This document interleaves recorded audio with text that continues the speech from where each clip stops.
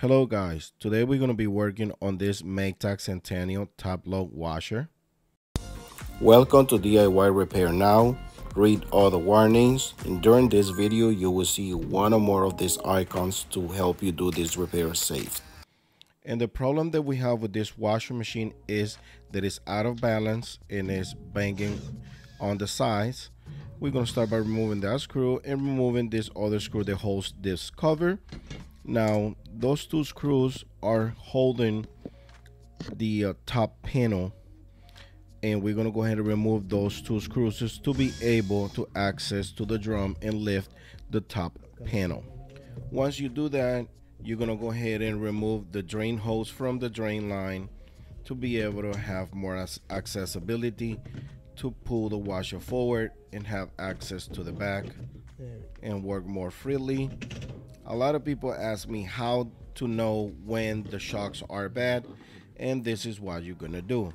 You're gonna go ahead and open the lid, and you're gonna push down. If it bounces more than once, that means the shocks have to be replaced. Here's in a slow motion. As you see, it bounced more than once, and that's when you know it needs to be replaced. If it only bounced once, that means the shocks are fine.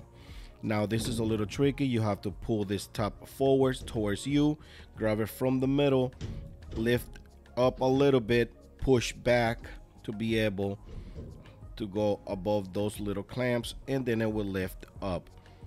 If you have to listen to that, just go back on the video. Remember, you have to lift up a little and then push back, and then it will release the top panel the same way. Here's again the test, and as you see, it's bouncing more than once, so we already know that this washer is out of balance because of that. There's the part number for the shocks,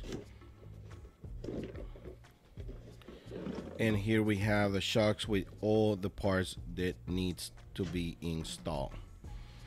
Once you do that, you're going to go ahead and tape this top panel, the lid, because this lid will bounce on you and it can hurt your head or something. So go ahead and secure it with duct tape or silver tape or any kind of tape. Sometimes I use even electrical tape. As you see, I'm doing it again.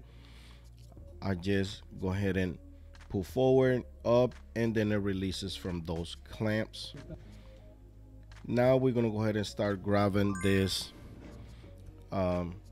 shocks. Be careful with sharp edges. Go ahead and use long sleeves shirts to be able to do this repair, and gloves. Now this is a bad example in how you shouldn't do it, because if you grab this and it comes loose, it can literally cut your finger. But I'm gonna go ahead and show you the right way to do it in another example. I'm just doing this to show you guys that a way that you should not be doing this shocks. However, I do this pretty much every day and I know what I'm doing, so that's the reason why I did it. You can grab it with your hand. Now if it's too heavy, go ahead and use some pliers and put them inside. But I'm gonna go ahead and show you a trick that I found very useful. Also, go ahead and remove those rings because it comes it brings some new ones in the box, as you see right there, and go ahead and replace them for the new ones. Even if they look good, go ahead and put the new ones. You want to go ahead and put everything that comes in a box. Now we're gonna get to the bottom and go ahead and start removing these old shocks. Again, a lot of people will say, well, the shocks looks good and looks just like the new ones, and they're always gonna look good, but that doesn't mean they're good. That means they are weak. If you put pressure on the new ones compared to the used ones, you will see what I'm talking about. But again, even if they look good, that doesn't mean they're good. You will see when you install the new ones, if you press it down, it's supposed to only bounce once. And that's how you install the shocks. There's the front two shocks, and this is what I'm talking about. You can do it this way by putting the vice grips on the inside, and with the other hand. But then I find this trick that is more useful and safe at the same time. And like I said, I have a couple videos in how to install the new shocks, which are the most popular video on my channel, but I always looking for ways to do this repair more safe for you guys. And remember, the way you see that this shocks are in place, that's the way you have to do it, because if you put it in the wrong place, it can be shaky after you put the new shocks. So this is the second one for the front, and then next we're gonna go ahead and do the ones in the back. Again, this is the way I do it, and I really believe this is the most safe way that I found to do this repair. And also, some of the drums are not that heavy, but in this case, this one, because it's a Centennial and is a super capacity, it was heavy, so I end up doing this trick with a metal wire. Now this is the one for the back. That's how you remove it.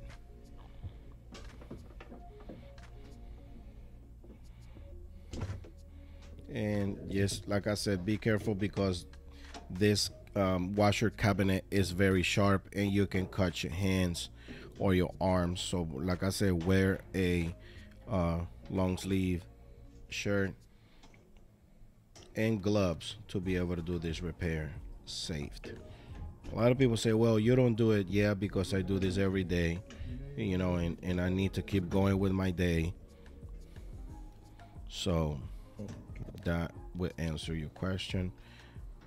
I'm very used to it, but the first times I start doing this repair, I made a lot of mistakes, and I don't want you guys to go through that. That is the reason for this video. Also, some people disconnect the water hoses, but that can backfire, because sometimes when you close the water valves, they don't open back up. So I try to do this repair in place with the water lines hooked up, but that can be a little dangerous. You need to clean the washer in a cabinet or something, or have somebody hold the washer while you replace the shocks. Now I'm doing the two in the back, as you can tell. And when you put this part of the shocks, it will be like a black ring that it clamps in place. In this particular model, not all of them brings that, but you get the idea. Now I'm installing the two shocks in the back.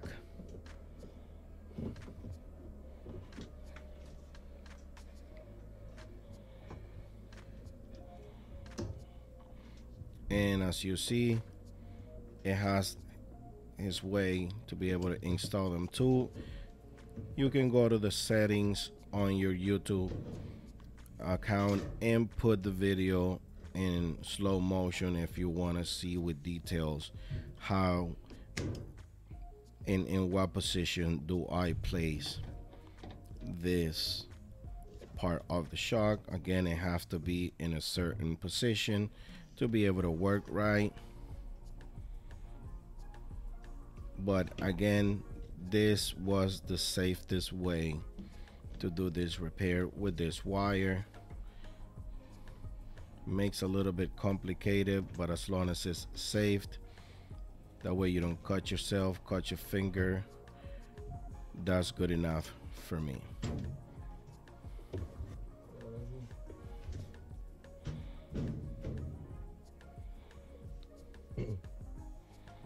Okay, now we're going to go ahead and remove the tape from the lid, and we're going to go ahead and put this top panel in place the same way we got it loose. Just put it down and push it forward and then down again, and then it will clip in place.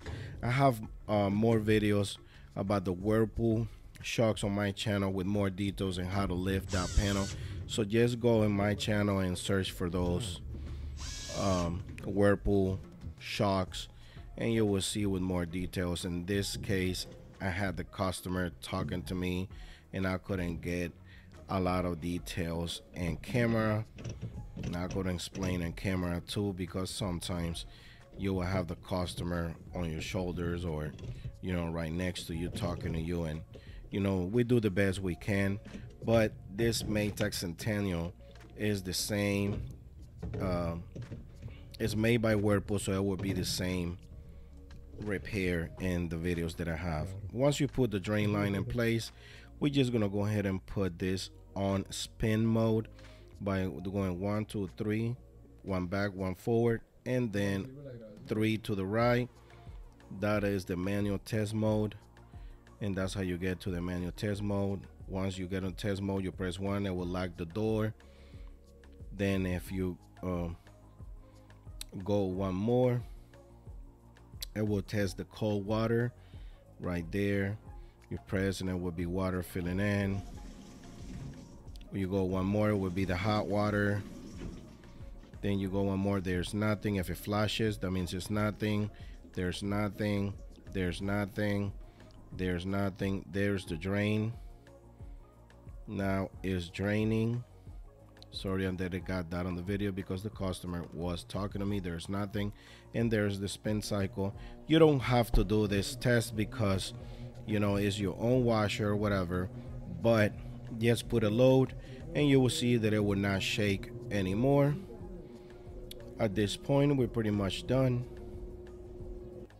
If this video helped you in any way, please give us a thumbs up, subscribe to our channel, and I see you on the next video.